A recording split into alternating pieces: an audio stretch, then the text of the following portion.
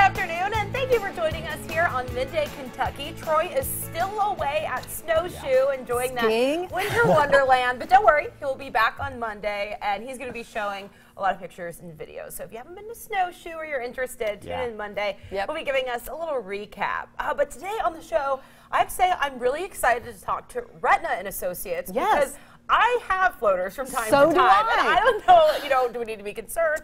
What do we need to look out for? And there are ways you can get rid of them. So we're going to learn all of that coming up here on the show. But what are you doing this weekend? This weekend, I'm working a little bit at the clinics and just keeping it real casual, dealing with like the warmth. Like, I'm going to like try to go on a hike or something. I'm excited about this warm weather. It's been so cold. Yeah, what about you guys? Lisa's getting way to the warm, right? Where are you guys going? Jealous. We are getting ready to leave for our vacation. We're going on a cruise to the Bahamas. We're going to go to Turks and Caicos and all these different places. So I can't wait. I'm so excited. Checking out Atlantis while you're there too, we're going to go. I really want to see that. So take a lot of pictures. Oh my gosh, the kids are so excited for Atlantis because of the huge water, the world's largest water park. So I can't wait. I can't wait. Do you do the water slides? Oh yes. Oh, that'll be good. Lisa is like, move out of the way, cut in front of kids, like pushing them. Yes. I will be. Yeah, get Doug to take some videos of you on the slide. It could be scary. Well, the first topic that I wanted to bring up today, this was kind of going viral this morning. And at first, I'll just tell you guys the headline, and I'll see what you think. Okay. Mother makes her 5-year-old daughter pay rent. And I thought, oh my gosh, that's crazy. Before we get into the details of kind of how she's doing it, Lisa, you have kids. Yes, I do. Would you ever think about having them pay rent? I would love that, actually. But do you think it's appropriate at a young age? Or? You know what? I've never thought about something like this, Katie. So this is like this is mind blowing for me to even think about it. And I just want kids to be kids. I really do. I mean, I think there's a time and place for that. I think 5 is a little young for that. I think maybe getting into high school, that might be a good time. But 5 years old, that might be a little too young for me. All right, so let me tell you what she is doing. So she is charging her daughter $5 a week, and it comes out of her $7 a week allowance. So she's not making her daughter go out and work to pay the rent. It comes out of her allowance. But she says that it's to teach her daughter that most people spend their money on bills and not fun things. So she gets $7, and then she has to spend $1 on rent, $1 on water, $1 on food, $1 on cable. But if you don't want to watch TV, you only owe $4. To try to teach her what she owes. Now, the mom says she is actually putting that money, it's in a savings account for her daughter. Right, okay. And when she turns 18, the mom says if she wants to move out, that money is hers to go toward her first apartment and expenses, because she says she'll now know how to spend the money. So with some of those other details, what do you guys think? I'm thinking that's great. Honestly, you see a lot of, I was reading about an owner of a furniture store, and he started selling like odds and ends when he was a little kid, probably around 8 or 10, but she's just teaching money management, responsibility, respect. I love, because it's not like she needs to give a 5-year-old an allowance, you know what I mean? So I think that's really cool. She's implementing these, valuable lessons at an early age. That kid's gonna have a lot more responsibility. And, just being able to make those decisions like, do I want to spend that $1 on TV this week? You know what I mean? I love what she's doing. I'm blown away. I mean, yes, I agree. And you had mentioned earlier, and I agree with this, that she's probably going to be a high achiever. When she gets out in the world, she's going to be, she's going to have it together, much better than I did. When I got to college, I didn't have a clue about money management and all of that. So, I mean, in that regard, it is very good for a child to learn that. I just think at 5, it might be a little too young. Plus, she only has $2 left during the week. She's what is she fine, gonna, though. But I guess if you're 5, what are you? Right? Like, this is good. What But do she you says think? that she's living in Georgia, and she says that she's received a ton of praise for it. Yeah. And at first I thought 5 seems a little young to have to learn that lesson. Maybe by like 15, 16, 17 to say, hey, if you want to watch cable, you're chipping in. Or, those types of lessons. Right. But then also at 5, she's not paying her own, but you know what I mean? So it's not like she would spend the money on anything else.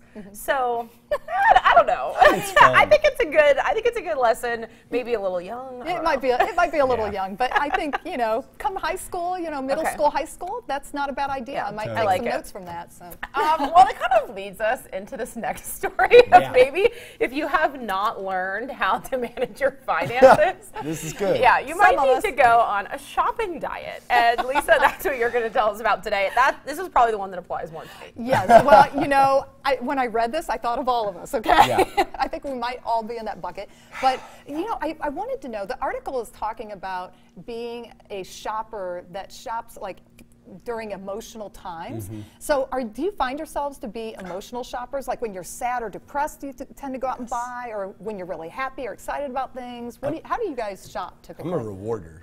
I'm like, oh, I did really great. So I can justify making that purchase. Yeah. And then, I've also, back in the day, I had to be really careful. Like, if I was bored, I'd be like, all right, Brandy and I would be like, let's go shopping.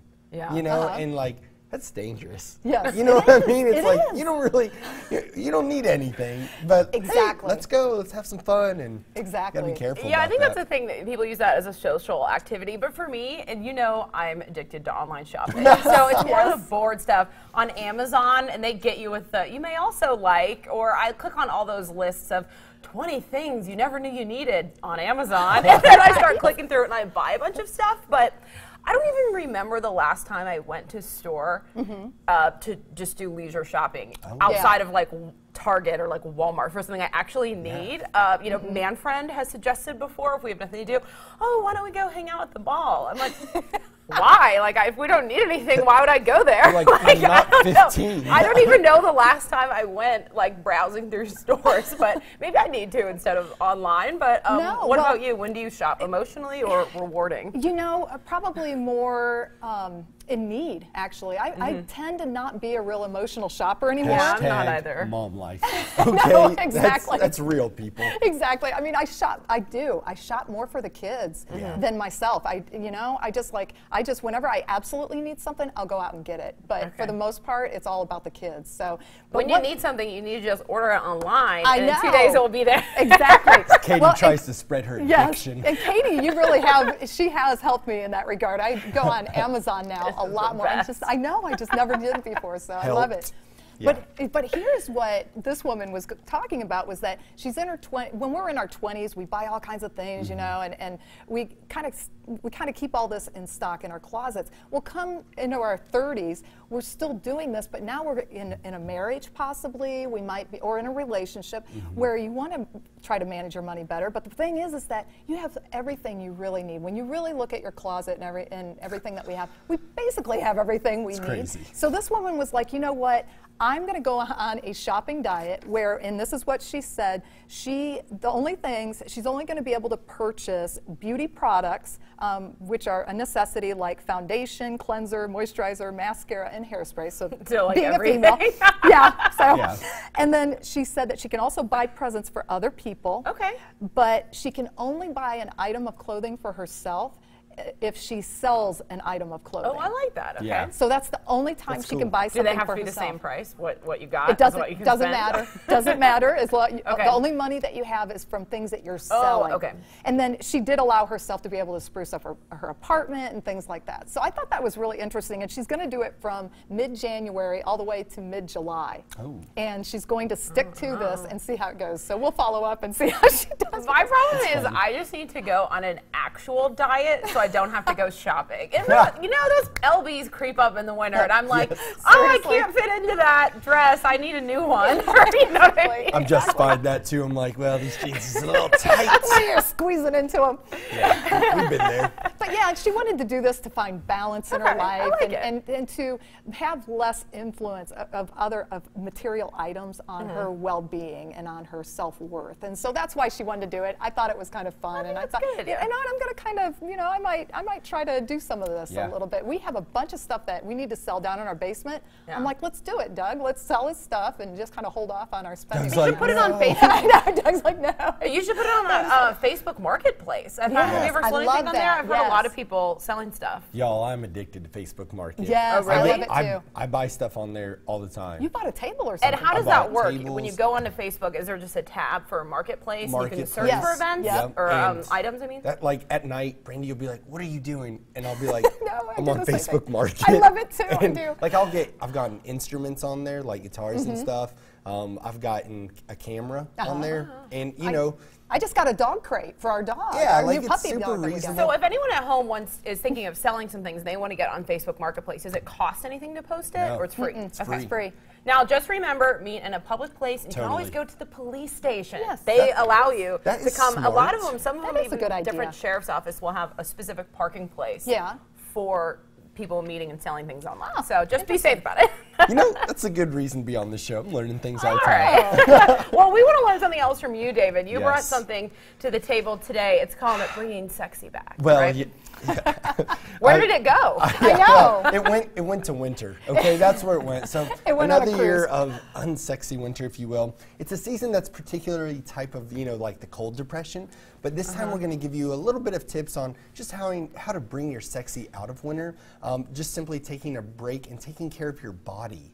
So some of the things I wanted to talk about is, and I'm not going to tell you to go work out 1,000 times or do 100 crunches, but Good. just, yeah, right? It's like we have enough Just of that. visit BMA. Well, you know, but it is about spoiling your body. So many times during winter, we're thinking about like, well, maybe I'm not gonna shave those areas nobody's gonna see. Maybe I'm gonna indulge myself. You know what I mean? I'm gonna eat because it's comfy, but comfortable is not sexy. So I'm just saying, I want you to take care of your body. It's a dry season. Make sure you're using lotion. You know, in the article it said, if you can reach it, lotion it. And I was like, well, okay, let's keep it moist, Okay. you know.